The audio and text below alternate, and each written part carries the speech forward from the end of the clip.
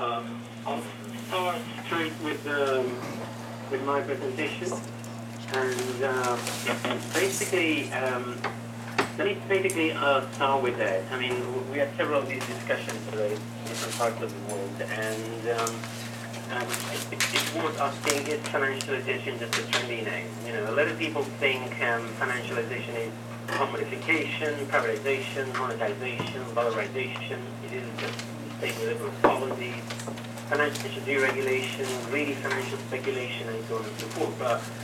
But there is always at the end of any meeting, you know, this question. But in the end of the day, what is new then, and what is the same? And people ask basically whether even financialization is the right term, or is it misleading? And the question is, are we just talking about something around finance or something else? Now, just to make this more lively as much as I can from remote, and again, I'm not allowing me to participate in this way. I really think that in this phenomenon there is something new, but which builds, however, on many old things. So it's a very new, low, but very pervasive phenomenon, which builds on all kinds of things, primarily neoliberal policy, but also with new fields, and there are much deeper implications potentially in the long run. These processes are unfolding, it's far from complete, but we can draw some lessons, and that's what we're trying to do today. And we can say, and going back to this concept, maybe it's still the same old crisis, but this phenomenon is simply one type of answer we need to address this crisis. Now, the definition. I can't give a good definition, but for sure the chief economist of Citigroup can. And I read this in Marseille. I was at the World Water Forum, and people got particularly thrilled about this definition. Actually, it's quite horrible, but I want to read it again for you. That's what Willem Buitler said. I expect to see in the near future a massive expansion of investment in the water sector, including the production of fresh clean water from other sources, desalination, purification, storage, shipping, flotation of water. I expect to see pipeline networks that will exceed the capacity of those for oil and gas today. I see fleets of water tankers single out, and storage facilities that will dwarf those we currently have for oil, natural gas, and LNG. I see new canal systems that for water transportation, similar in ambition and scale to those currently progressing in China. Now, it keeps going, and it is a very interesting part for us today.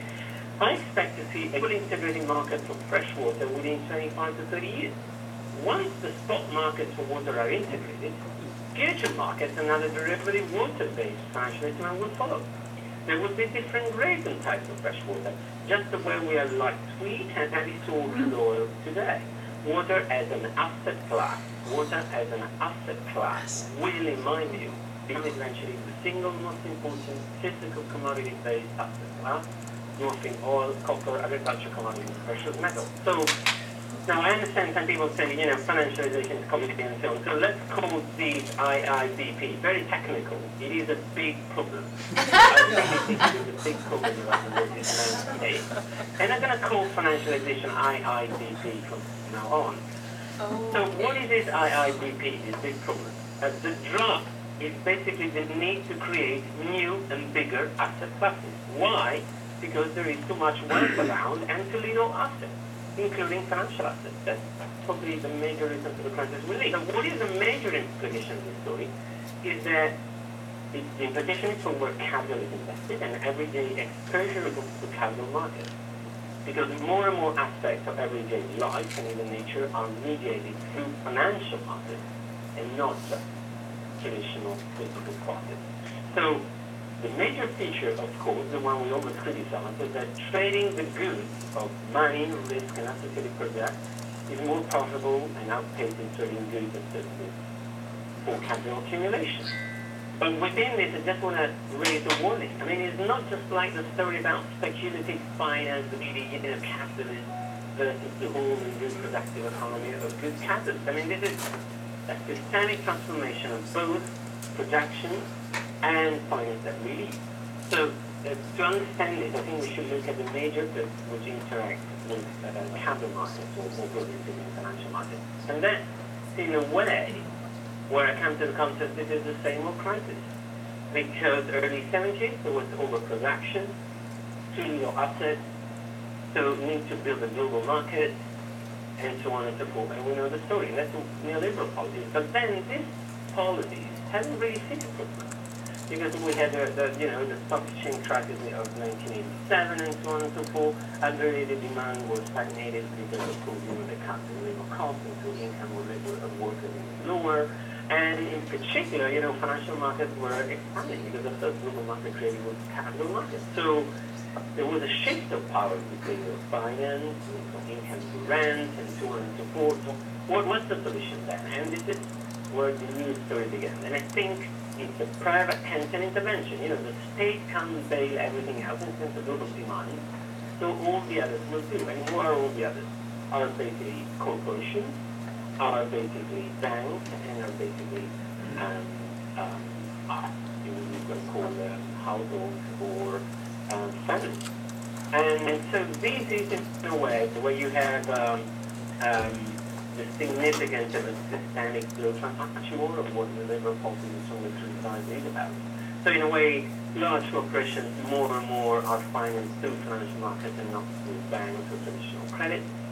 Banks are shifting, this is pretty well shifting in the US, where most of the profits of corporations are from financial markets and not from production. The banks are shifting their activities just for mediating it back to the financial markets. Again, the banking system in Europe is doing pretty well as well. And concerning us, also individuals are getting more into just like mediating and meeting their needs in financial markets. And you have consumer credit cards, subprime, and everything you want. So these trends, despite the crisis, people say it cannot be this way. Well, it keeps growing even more and more. So let's, sorry, just a second. Basically, the state within all of these has an entity, and then of course we said, well, this happened because the state has withdrew, no industrial policies, the banks privatized, separation different type of banks was abandoned, the state withdrew from provision public system. Yes, that's right. But the state has been very, very strong in the last 20 years in supporting financial market expansion. Through monetary policy, through taxation of financial rent, bailouts of banks, building financial markets and infrastructure globally, and so on and so forth. Contrary to common sense, both neoliberal policies and also financialization, or better to say IIBP, basically requires a strong state for building both the physical and financial transaction, which by the way is more than it is. That's what the World Bank is for at the moment, in my view. So, what are the implications? Antonio? Yeah, I think. Oh, could you speak up a little bit, please? Yeah, sorry. And slowly. Can you hear me better now? Yes, Yeah. and a little bit slowly, thank you. Okay, sorry. So the implication of these big problems are that basically there is now a new layer on the existing problems we have, which is potentially much more powerful. This is a kind of lock-in of many things already happening. You can make a parallel with investment agreements. You have already foreign investment generating problems and so forth, but then you have the investment agreements, which are something locking in things, which can be activated or cannot be activated clauses, but in any case is a locking for the future. And I think, in a way, this big problem is a potential locking in for the future. Now, for activist communities on the ground, the problems remain honestly the same. There might be an accelerated intensity in terms of commodification, in terms of expropriation, in terms of privatization, whatever you want, but the problems are the same.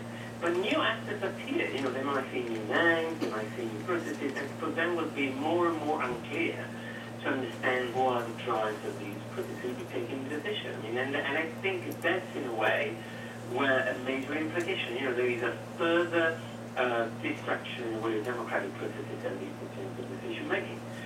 But then I think another implication is that this acceleration will produce new extractivism because new assets are needed. And these are also physical assets, but not really financial assets. Financial assets build on physical assets. As Brickler would say, we need to have more global integrated bottom markets. And even when you have sustainable alternatives emerging, renewable control, there is a risk of financialization of the global market. So the implications potentially are very broad. You start seeing some of those, but again, probably a lot to come. Now, there are new frontiers about what the big working on. Public finance, I won't talk much about that.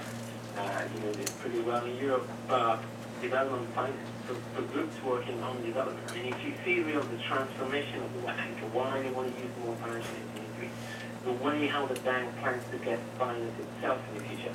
If you like, the World Bank itself is getting financialized. So there are deep implications there. There are implications on nature, of course, and that's what we're going to talk about more today. And what the natural commons, where people say it's the creation of new fictitious commodities. How it is one ecosystem services and so on. But also the financing of infrastructure itself can get financialized. And again, I think the building of infrastructure as it is meant today goes hand in hand in building, deepening your capital market infrastructure. We should be set to finance private sector expansion and its assets. What you can even call basically a third wave of privatization. Now, there are probably potentially there is much more to come and understand, but these are for sure fields of operation where things are happening. Now, in the case of the big problem applied to nature, I think the story of oil and how oil got financialized is pretty well known, particularly for you in the US. But it's very interesting to remember also how the end product of oil, so gasoline, diesel, and so on, got also those markets financialized in the 90s, and actually an environmental legislation in the US, which was creating more scarcity markets, was used basically for building the future market. And then we have the electricity market. Again, in the US very well, the Enron case, which in my view is an example of how financialization applied to the good commodity, electricity, the commodity electricity, which gets financialized. But in the last decade, I think we really got a lot happening. And that's where actually financialization unfolds a lot of what you might call natural resources, of course a lot around food, a lot around different minerals, gold, even land. And again, all of these generate a lot of financial assets. I mean, through derivatives, basically, they allow to transform the simply holding of a single stock of corn, for instance, into a financial asset, something which was not possible before. And then we had the first experiment of creating a new virtual commodity, which in my view is carbon. So what is next? Again, there is a lot. If you listen to Citigroup, I mean, of course, should be water. If you listen to someone else, can be able to services, biodiversity. But how the big problems really work in practice? Well, we really should know what the guy from Citigroup said, because first you need to fabricate a commodity. Now, some commodities already exist, others have to be fabricated, and that's where the traditional commodification process goes around. Now, this goes around giving value, and we can discuss a lot around why giving value and what is giving value. But again, the process happens through privatization, through legislation, through deregulation. There are different ways how the commodification process can happen. The second step is then you need to build a significant larger market, potentially global integrated market.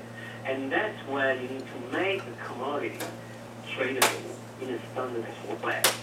And for doing this, think of the gas market, think of water, we said, you need to literally build a massive infrastructure. This is the physical infrastructure. You can do that through conditionalities, the old way World Bank and through legislation at national level, through deregulation, and so on and so forth. And then in this new global physical market, you need to create scarcity for overrate. And again, that's something the guy from Citigroup clearly said, you need to integrate markets. So in a way you can see dams for storage, you can see canals and support, and then maybe a few companies will control, a few banks, a few people will control those assets, the infrastructure assets, and they can play in a way of creating scarcity in the market. Exactly what Aaron did with electricity, exactly what the major oil traders, which by the way are investment banks, systematically do by controlling particularly storage canals and so on. So this is the basis for building any profitable financial assets. You should go through all of this. So it's a big project, it's incomplete, and it's very different from commodity to commodity. We have a clear example of carbon market, which just been an experiment, and frankly, it doesn't work pretty well. There are significant problems. The price of carbon, how to expand to the world globally, and so on. So there is a lot to discuss there. The second area I want to focus on is the big problem, the IIBP and infrastructure. Now, let me refer to a paper with a very modest title from Gold Sachs from last year. It's called Building the World. And basically they talk about how private sector financing of infrastructure is seen not simply as a passive beneficiary of the usual corporate welfare, but it's something else. It's a driver of both financial innovation and the building of capital markets, which happens at the same time when you build infrastructure.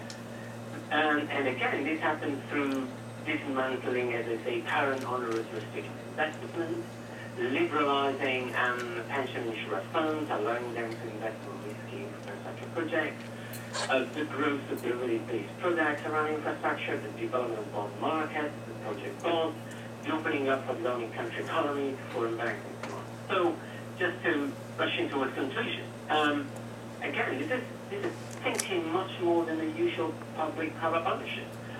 This is, again, you might call it a third wave of privatization. Why? Well, the first one was basically privatize public assets. Okay, well, but then they're not investing. Private companies are investing in infrastructure. So, God, how can we make them invest in infrastructure? We pay the bill, and that's the PPP, the second privatization. Well, and then all the government got cash strapped. How now we finance the private infrastructure again? And that here it comes, We first build capital markets, financing infrastructure. It's way than infrastructure, just the private sector interest for creating, generating new assets so that the show can go on. And this is something that G20 countries unfortunately lost a lot. But again, a strong state need to go through all these levels. And again, these levels are at different stage in each country region. So to conclude, well, this big problem, frankly speaking, it is very complete, it's still unfolding, and there are the old projects going on, like the liberal policies, and many thinking companies getting together and moving together. So there is still a lot to understand, but I think there are some lessons to be learned. First of all, we shouldn't be scared. There are many leverage points. A lot of new commodities don't work. Carbon markets don't work. They want to fabricate out a commodity. It is a massive task.